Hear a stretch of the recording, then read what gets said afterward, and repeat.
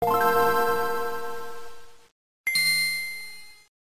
you guys remember last week, we talked about how the Nintendo Switch Lite had an apparent drifting issue. The same drift that has happened on all of the Joy-Cons and all of that Joy-Con drift action, because the sticks seem to be designed exactly the same as the sticks inside the original Switch, and even the revised Switch, the one that comes in the red box, not the original box Switch, which is going to be harder and harder to find the Switch in that particular box as it starts to get phased out. But we talked about how there was a person on YouTube who put up a video clip showing that they were experiencing drift, and so it was like, well, maybe the calibration's off, overblown, one case, who really cares? Well, you should start paying attention now, because the Switch Lite has now been added to the official class action lawsuit on Joy-Con drift that is currently being filed against Nintendo.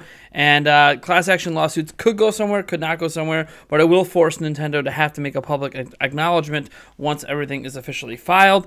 And now there are at least 18 reported cases in the U.S. alone. That might seem like a small number, but this is just what are being added to the lawsuit, not necessarily how many total cases are out there. Let's actually take a look at this, because I got this information from Nintendo Life. Again, an excellent website. Let's take a look. All right, so Switch Lite added to the Joy-Con drift class action lawsuit. Users report issues with not long after release. The Switch Lite may have only been released last week, blah, blah, blah. It has now resulted in the same law firm in America, Chemicals, Schwartz, Kreiner, and Donaldson Smith, adding Nintendo's latest version of the hybrid system to its class action lawsuit. In case you need reminding, this is the lawsuit that was filed against Nintendo of America for the Switch Joy-Con drifting issues. We've talked about this before. According to Polygon, the lawsuit now contains allegations from social media, like the one below, about users experiencing drift issues not long after the launch of the new model. Here's a direct quote. "I beat Link's Awakening over the weekend on my original Switch Lite system. I'd only put like 20-something hours into it, and it started to show Joy-Con drift." Not good.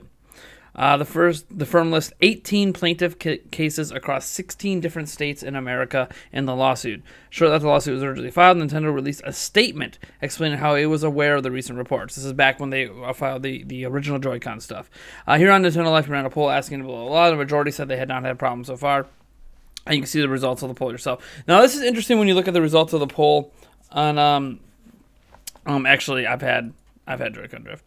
How they only had about 25% of their audience that had experienced Joy-Con drift, which, by the way, 25% is a pretty large number. When I did a similar poll on my social media, on Twitter and YouTube, I actually saw it much higher, like 60% of my audience. But again, different audiences. Nintendo Life's audience is much larger than mine as well, so I would think they have a much larger sample size. I mean, they had only about 1660 votes, so I think I had more total votes than that. But different audiences, different experiences. It's hard to know how widespread Joy-Con drift is in the Nintendo Switch Lite, but it's obviously happening enough to be added to the class action lawsuit, which obviously seeks to get refunds, and more than anything seeks to get Nintendo to pay attention to what's going on and fix it.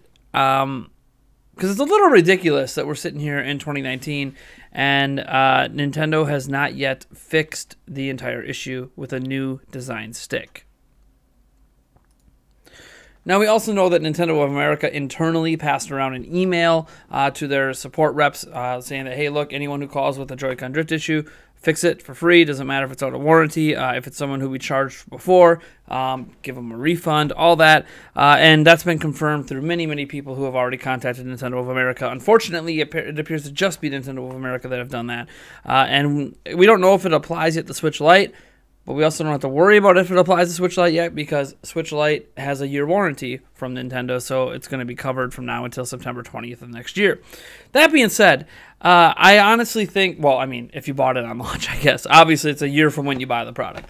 But that's neither here nor there. The point is that this is a problem. This is one of the biggest hardware flaws Nintendo has had in the history of their company.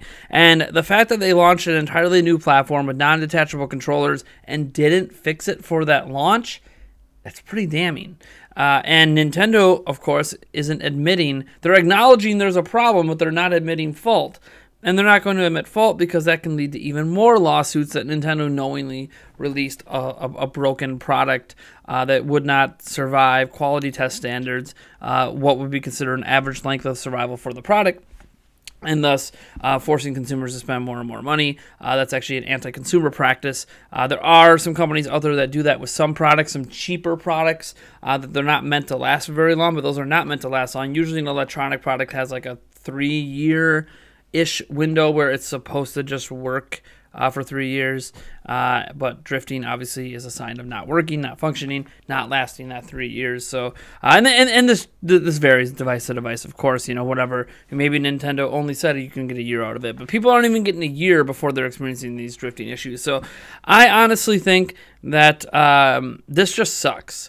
It kind of puts a damper on the Switch Lite launch, and I can understand if this makes you a little tepid in purchasing a Switch Lite. Now, it's important to note that obviously a vast majority of Switch Lite owners don't have drifting issues right now, nor should they. They haven't had the system long enough. If you bought a brand new Switch, you should not have drifting issues like in the first couple of months you had the platform.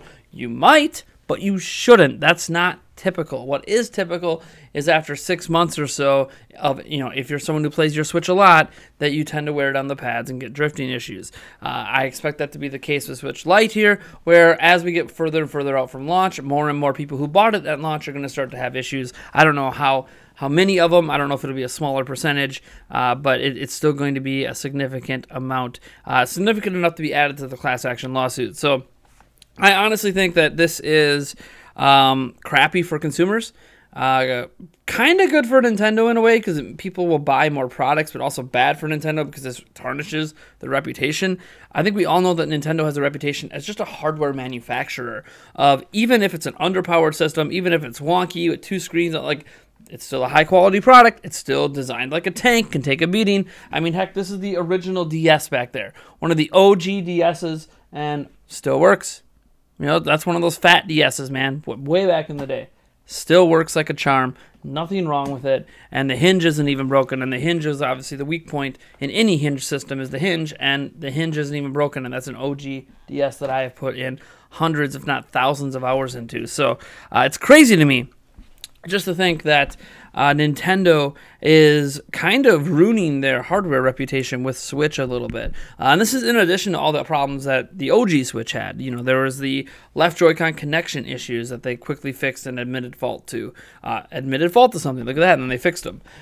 They also have had the whole battery expansion where the battery was kind of getting bigger and blowing out the back. There was also the overheating issues and bend gate with Switch. And there's just been a lot of hardware flaws that we're just not used to seeing from Nintendo. Having an occasional issue like a hinge breaking is one thing. Having several different major issues with Switch is another. Now, granted, we haven't heard of any other major issues with Switch Lite to this point. It's too early, I think, to really have, hey, is the battery going to expand? Well, we're not going to know yet. That's going to take time. Is it going to overheat? We're not going to know. That's going to take time. So I think there's a lot of unknowns with the Switch Lite in terms of its durability. In theory, it should be more durable than the original Switch, but the drifting issue isn't really going to get better just because the controllers are attached when they're the same design. So this is just something that I hope Nintendo addresses. I think we all hope they address it. I thought we hoped they would address it in the Switch revision and then address it in the Switch Lite, and they still haven't. And we're heading here, we're getting close to the end of 3 full years on the market, and heading into year 4, and Switch still has this major design flaw that Nintendo isn't publicly addressing. So I just hope that this changes for the Switch Pro, the next generation Switch. I mean, it doesn't prevent me from playing Switch because I think the library is so fantastic. I mean, heck, we got Luigi's Mansion 3 coming up here, just had Link's Awakening and Dragon Quest 11. So, the library on Switch is so amazing that I can't just not play Switch. But I understand that this gives you pause until Nintendo addresses it, if they ever address it this generation. It's starting to feel like Nintendo might never address the actual design flaw, and that's going to suck for the longevity of the platform, because even once we went to the next generation, people are going to want to collect Switches from the past in their libraries and preserve them, and it's going to get harder and harder and harder to find Joy-Cons and all that stuff once they're not being made anymore that aren't broken. Obviously, third-party knockoff replacement sticks will always exist, but still, people who want an original quality, undamaged Switch with the Joy-Cons is going to be pretty difficult to find, say, 10, 20, 30 years from now. So, and that's crazy because I still think 10, 20, 30 years from now, finding working NESs with working controllers is not going to be a problem. So, I hope Nintendo finds a way to resolve this before the end of the generation, even if it takes until the Nintendo Switch Pro. Anyways, folks, I want to thank you guys so much for tuning in. I have some additional speculation I kind of want to throw out there in some future videos. I still want to talk about the value of games. I'm working on a video for that, and I also want to kind of talk about the Switch Pro a little bit, believe it or not. I got some, not necessarily new information, but some thoughts based on old information that hasn't come to fruition yet. And what's happening with that, because some of this information isn't even speculation. It's like officially announced by major companies. So there's some more stuff to get into here that hopefully I get into later this week. But I want to thank you guys for tuning in on this Sunday. I hope you had an amazing day. I hope if you're watching NFL games that your team wins or what have you. And love you all, and I'll see you in the next video.